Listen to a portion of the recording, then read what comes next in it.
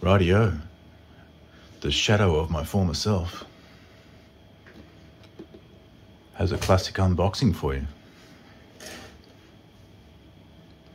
This is the Ryobi 1 HP brushless motor performance, more power, more runtime, longer motor life.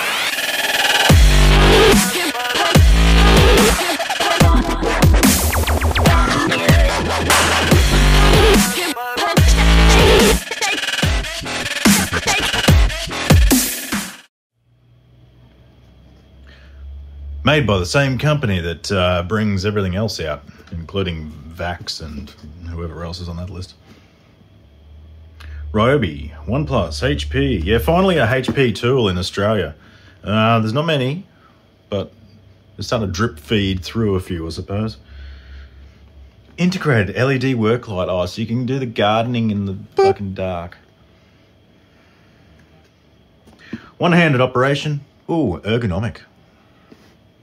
Quick release blade. Brushless motor. 3,000 strokes per minute. 3,000 strokes per minute. Gee, it's going to need some more attachments.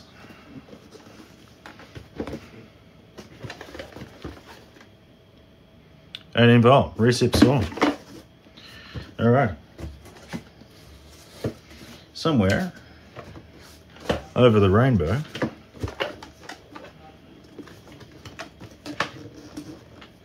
I saw them in the shop. Maybe that was a different box.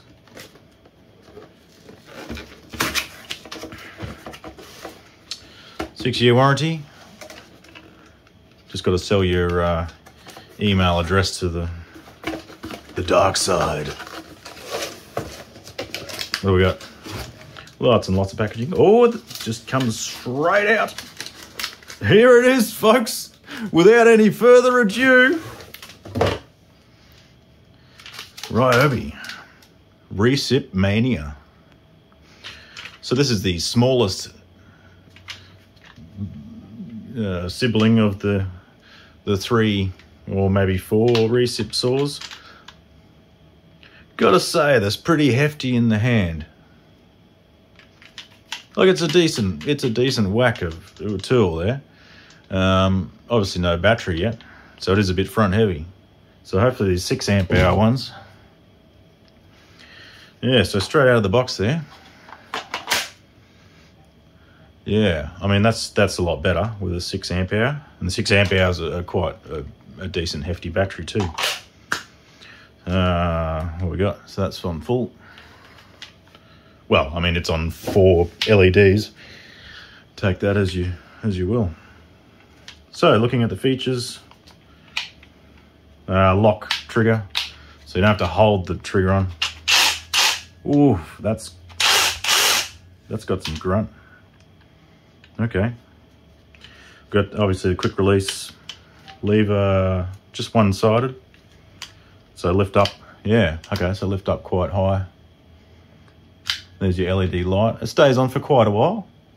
How long was that?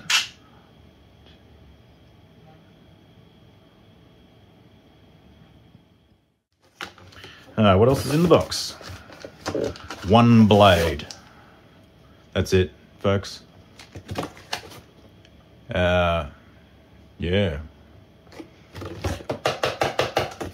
Okay, so that was quite a short unboxing. Quite a small unboxing. Quite a succinct unboxing. All right, how sharp is this? Yeah.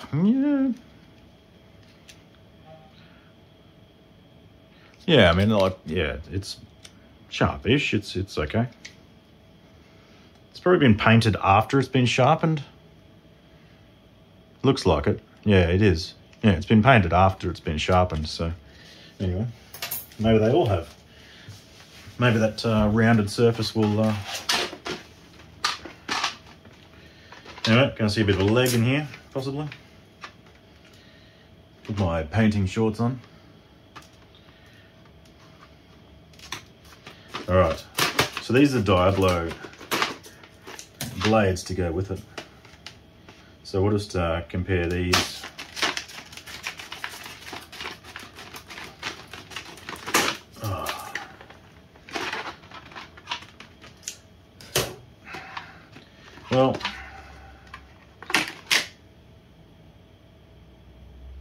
Okay, there's 4 of those.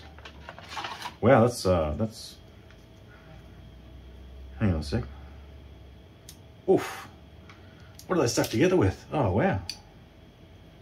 Not sure what they were stuck together with. The paint? Yeah, the paint was just a little bit wet and they stuck them together. Anyway.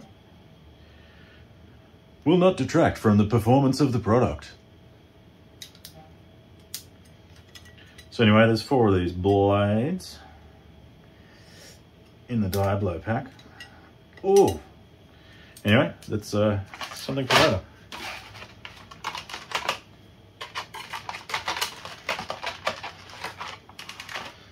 So this is a general purpose wood/metal and plastic. Okay, so that's looking pretty good. It's more jagged teeth up here, smaller teeth towards the top here. So maybe for cutting sheet steel and stuff, it's using these little sections in here. That's smart. That's good. That is quite sharp, I must say. Even though it's been painted afterwards, after it's sharpened, that is still quite sharp. It's good. Good job. Okay, and these ones are wood nail embedded wood. Okay. So, without any further ado, let's do further. Now, for changing the blade, like, please just unplug the thing. It's so easy to pull the battery out, and you can never ever hurt yourself with the end of it unless you're just really daft. So it has to go this way. It's hard to see in there when it's all dark inside. Oh, it is quite difficult to get in, I must say, unless it's upside down. Can't be. Can't go from that side. Whoa, what is going on here? Okay, I can't actually get that in. Oh, okay. Just had to pull it that extra bit further. My wrists are a bit painful at the moment from work, so it is harder to pull that out. Pretty sure that's in. All right. Oh, did you see the light came on there? There was no battery in it. That means there's a capacitor in here somewhere and it didn't self-discharge. How about that for some technical data for you? I mean, that sounds pretty horrific. That would cut through lots of things. Yeah. I would not get your hands anywhere near that while it's moving at all. Please keep hands clear, I think. That's quite aggressive. So I can't imagine what the bigger ones are like, because this was quite a short throw recip. Is there any... Oh, okay. Oh. I think with the speed like that, I'm sure it would have a few uses, I think. I mean, depending on what attachment you could get on that, it's not a bad speed.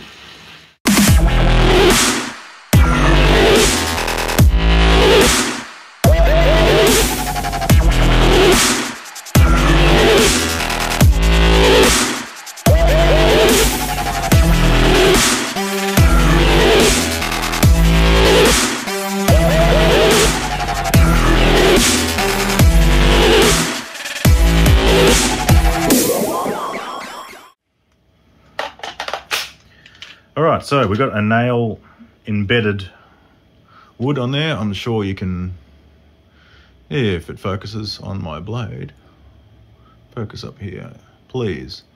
So 6-inch wood. I mean, you know, it's pretty average size, I suppose.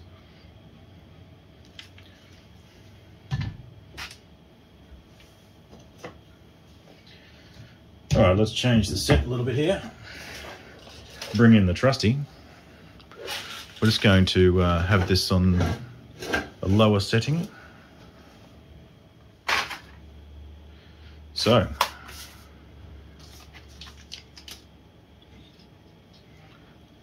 I happen to have a piece of wood with a couple of nails in it. So we're just going to see how that goes through. With this on, of course.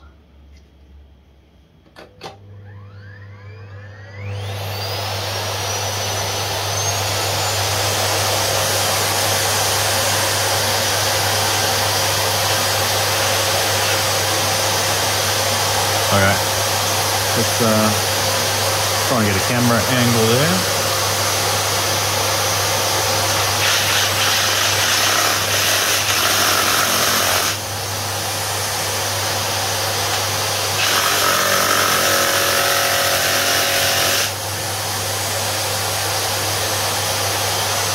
Yeah, so it is stuck on that.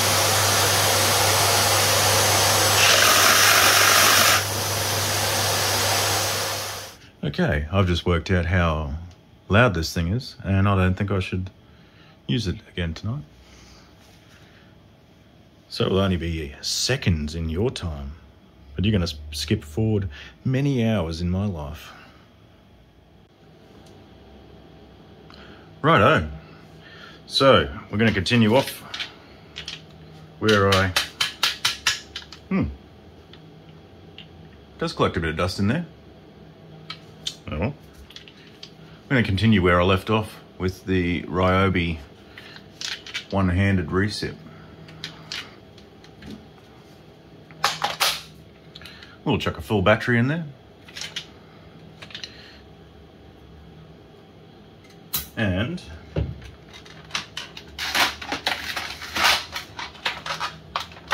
which blade was I using?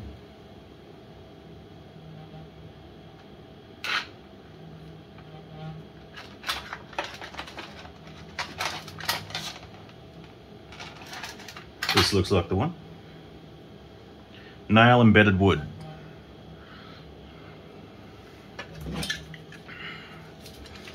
So we'll chuck the tool in.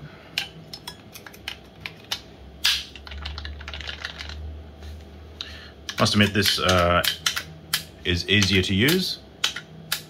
The first time I tried to put it in, that wasn't working, so it was a bit hard to get in there. A lot easier this time. Alright. I'm always amazed at how slow the first setting on the trigger is. I mean, depending on what attachment you could get on that, it's not a bad speed. Alright, I was cutting through the nail embedded wood here. So I was going to get the trusty Bosch on.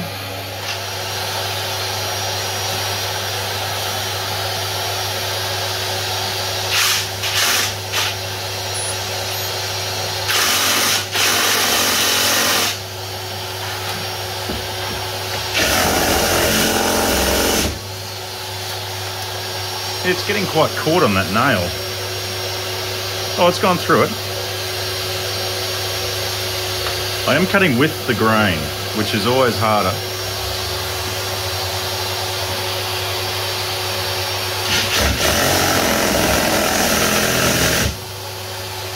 I don't know if you can see that on camera, but the blade's catching and the timber is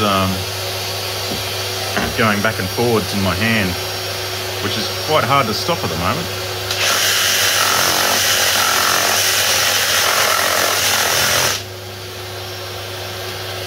There we go, it's almost through that second screw.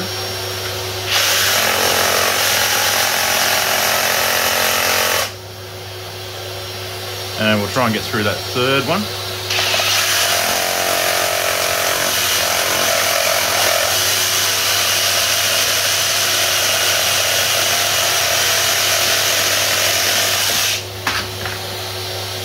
Well, there you go.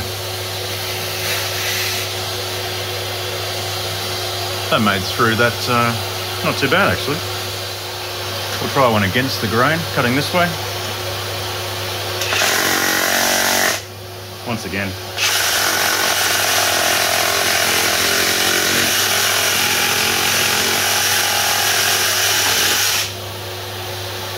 Hey, well, that cut through pretty quick, didn't it? Really? There was a knot in there as well. Okay, this is a standard treated 70B45, sorry. 70B45. So we'll try and cut through this, see how fast it goes.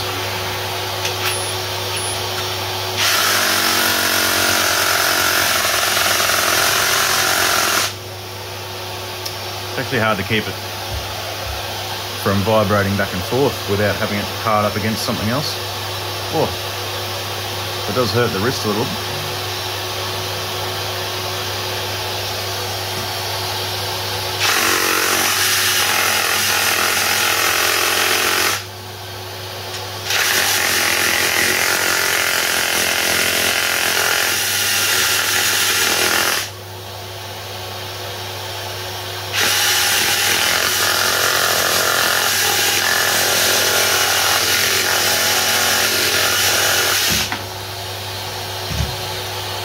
Okay, it does eventually get through.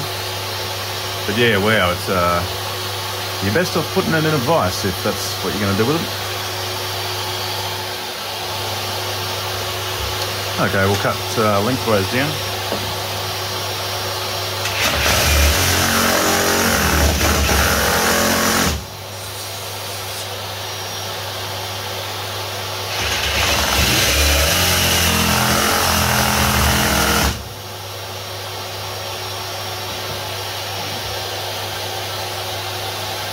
Yeah, once again, it's just really difficult to hold the timber there. I feel that that's probably the inhibiting factor in this video.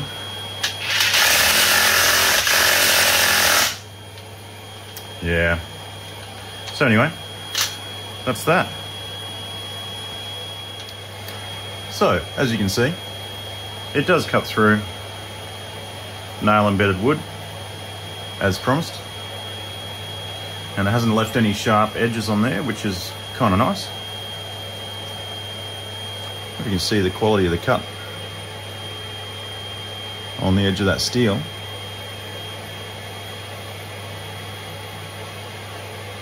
Not bad. It is a nice smooth cut, not a lot of teeth marks in there. So it is a nice cut.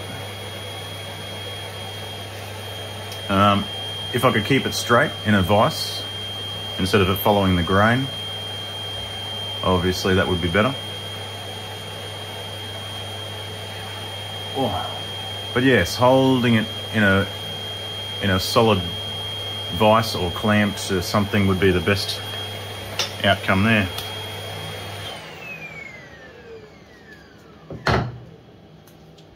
So, overall, yeah, it does catch a fair bit of dust up in there.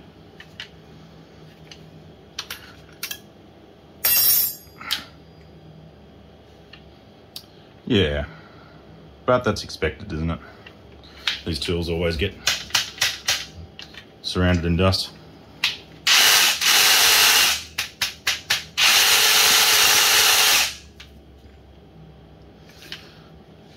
Yeah, quite a nice tool, and I think this is going to be quite an advantage for the sort of work that I do.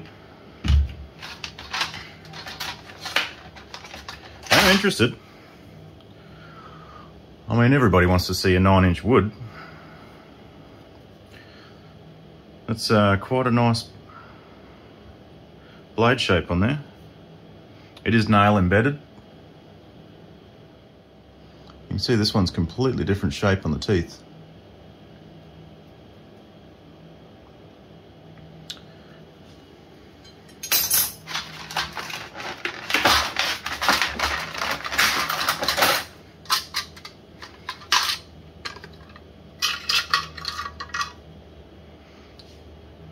And inside the case, we have a 9-inch flush cut, nail embedded wood and metal.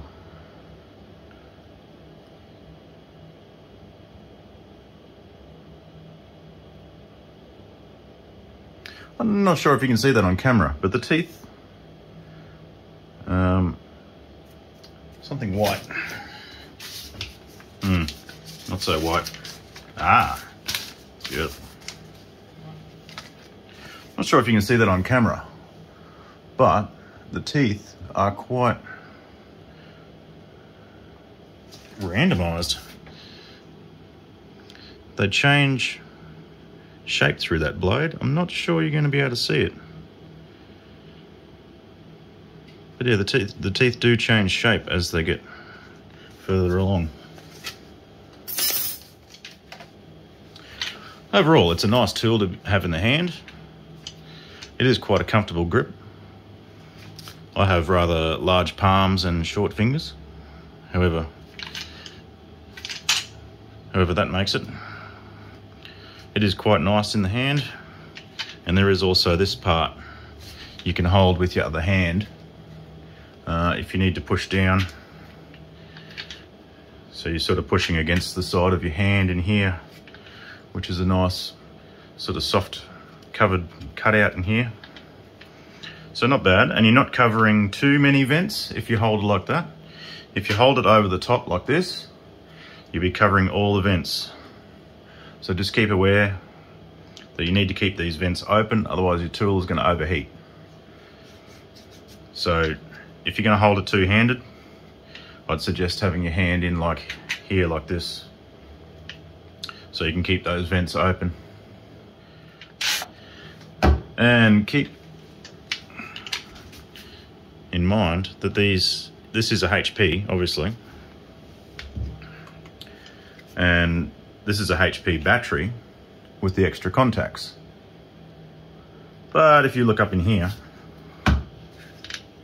there's no extra contacts. So this is a HP tool, but obviously the technology is inside here mysteriously somewhere, and it doesn't need to talk to the battery. So I'm not sure what the go is there, but this is Australia. We do seem to get the dregs of the world down here, so I'm not surprised.